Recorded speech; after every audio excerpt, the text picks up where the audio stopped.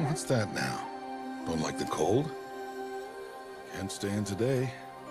We have a ritual to perform, you and I.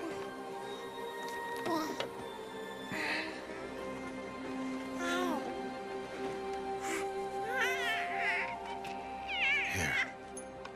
Wear this. It belonged to my daughter. Good.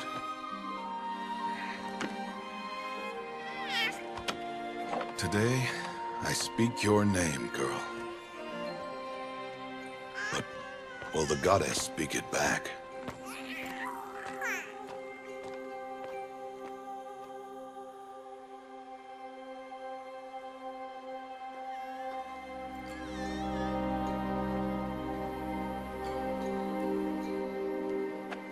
Normally, it would be the mother who declares, if you had one. The whole village would attend, and matriarchs perform the ritual. But we are outcasts. Even so, we keep the tribe's rituals. Otherwise, we might become like the faithless old ones, who turned their backs on the goddess. But their wickedness doomed them. To us, were left the splendors of creation, beasts of air, water, earth, and steel.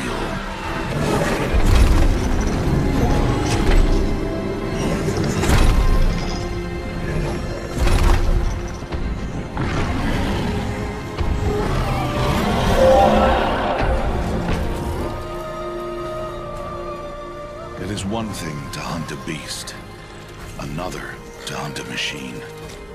You must be humble and respect their power. I will teach you this. One day.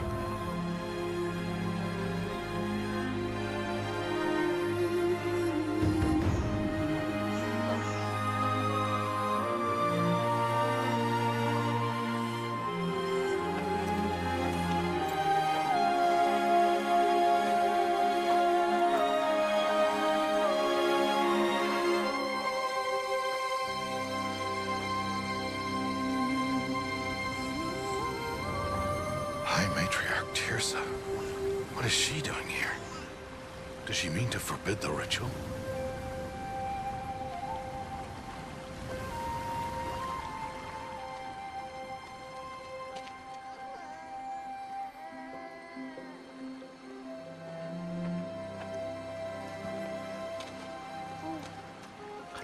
No, off your knees. It's nearly time. And yes, you may speak to me. You came to bless the naming. Have not 6 months gone by since we entrusted her to you? But we are outcasts. You by choice, and she, well... I am a High Matriarch, Rost. I bless whom I choose. Then you honor us. Yes, now go, and be ready to declare. Go!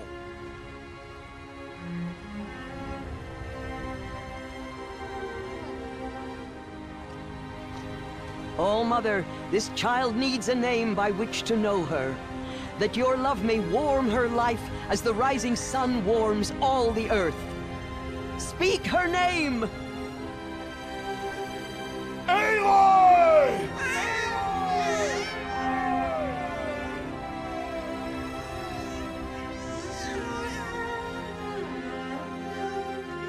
And so her name is blessed. Stop this at once! What have you done? I've blessed the naming of a child. Stubborn woman, you call that curse a child? What did she tell you about his birth, Outcast? Answer! I've done only what you asked. To raise it, yes. We said nothing of love. Enough.